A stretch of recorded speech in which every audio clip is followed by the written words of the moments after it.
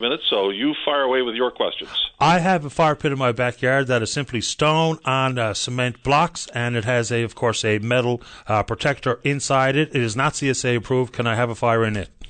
Have at it. The truth is that I'm not going to direct you to break the law, but you would be breaking the law because for the last 30 years, according to the regulation that is in place for 30 years, it has to be, and I'm just reading now right from, it has to be a wood-burning unit that the unit rests on legs and supports and is placed on mineral soil or other types of substrate. So what I'm going to tell you is have at it, because for the last 30 years what you've been doing is illegal. I'm going to change the regulation to make sure that which we have been doing for 30 years is perfectly safe and normal, will be able to be not only continue, but will be legal. How's that for an answer? That works for me. Insofar as 300 meters from a wooded area, same question applies. If I've been having a pit fire in my backyard, and of course we're talking about people who are doing it safely and burning and not burning garbage and stuff. So that reference to the proximity to a wooded area, if a person lives somewhere, wherever, in the city or in rural Newfoundland, and has that fire pit like I just described in that region or proximity to the wooded area, has anything changed? No, because the regulation, everything is above board and good to go there. So the fire ban is in place with the following exceptions, and it's the actual exceptions which are the guiding rule here. It says under exceptions, a person may light a fire on forest land or within 300 meters of forest land without a permit at a public campground or RV or a private campground or RV place on a sand or gravel pit, a sandy beach or a gravel pit or a sandy quarry, or in your backyard if you have an outdoor wood-burning unit. And that's so basically you're good to go. Have at her. If we had a call right off the bat, Sam Jesso, a farmer out on the West Coast, talking about the need for agricultural burn-off. We know what the rebirth and the regrowth generation means when people have controlled burns. What about those? He's good to go. If Sam Jesso burned last year agricultural land, cleared some agricultural land last year during the fire ban season, during the fire season, he would have had to have had a permit, and I'm sure he did. To be able to do so during the fire season. And you'll still be able to do that. There are some exemptions where you can still come in. If you don't meet the exemptions, you can just simply come in and get a permit, and you get an authorization to do so. So I'm happy to report that basically what I'm saying to you, Patty, is that which was always been in place continues to be in place. There are some obvious hypersensitivities because this is the last bastion of a little bit of peace and quiet that each and every one of us has. Don't take this away from us, for God's sake. Couldn't agree more. And so it's really boils down to a question of that which was continues today.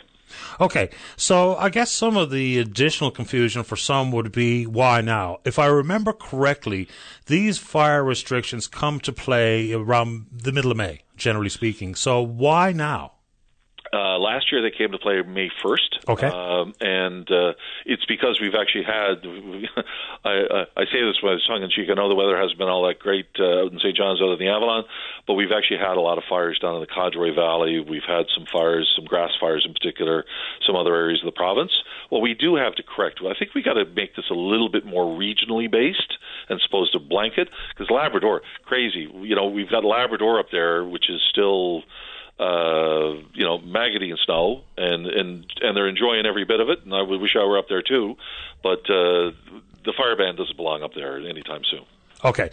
Another caller had concerns with they would clean up around the property. Now, we know that we went through a pretty serious storm here this year. My backyard, for instance, is full of old grout, including a lot of branches that broke off the trees in my yard. That gentleman had a concern that he lives on a big piece of property. He can still have that controlled, burning of the grass and the leaves and the branches and stuff, right? I'm just trying to get the specific ones that I can recall from earlier. Right.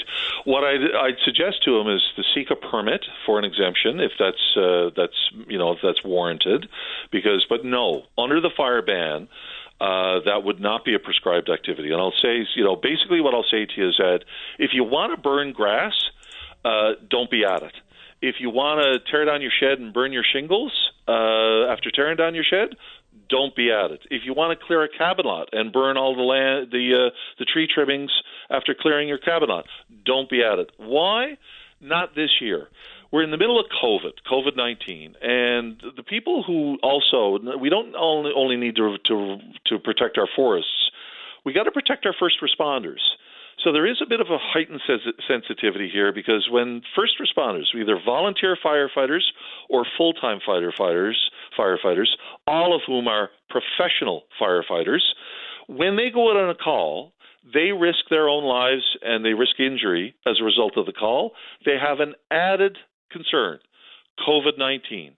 So this is what this is all about, is that we really got to be prudent, up the game here, don't go to the lowest common denominator.